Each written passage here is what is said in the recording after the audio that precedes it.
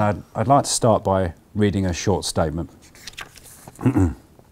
Due to irreconcilable differences of opinion and a crisis of moral conscience, I can no longer be the face of Bloke in a Pub, so I'm afraid I'm leaving. Goodbye.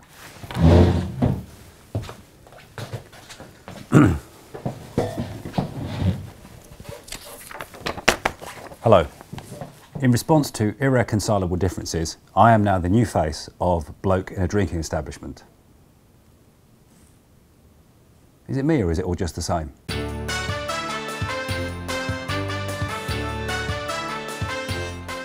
Hello and welcome to another edition of Bloke in the Pub. This time as we hurtle towards the precipice of Brexit with no deal. Today we're sponsored by Hadron's Collision. What we're going to do is we're going to review the current position with Brexit compared with where it was and where it is now. So the first position I'm going to give you is the Labour Party.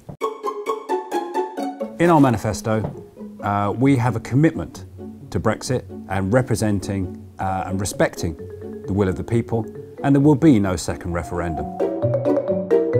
Hello. We are wholly prepared to support Theresa May's deal on the basis that there is a second referendum. And now the position from the Conservative Party and from Theresa May. Brexit means Brexit, and we will respect the will of the people, and we will be leaving the European Union on March the 29th, no matter what. Hello. We might not be leaving.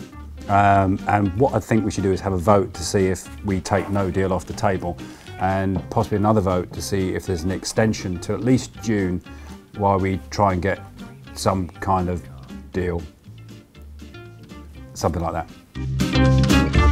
And now the position of the European Union. What are you doing?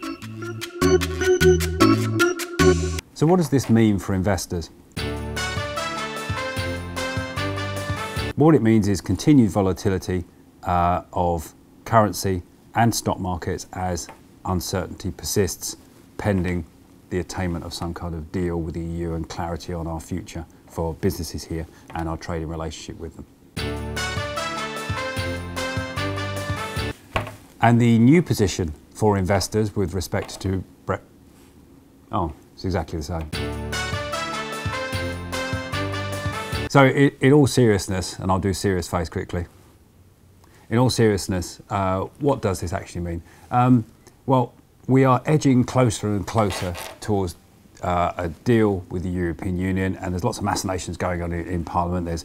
There's huge swathes of MPs leaving their party and forming independent parties to make a protest and make a position against the position of their party, but the position of their party is constantly changing, so I'm not entirely sure what that means, except we are gravitating towards a deal.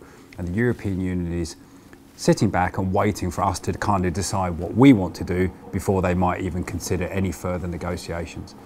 The principal issue remains the backstop, which is on the Irish border, and the idea that if we crash out of the European Union or we can't find a way to take our trading relationship with them forward after the transition in 2021, is that Northern Ireland, part of the UK, will have different rules for dealing with the EU to us to avoid a hard border.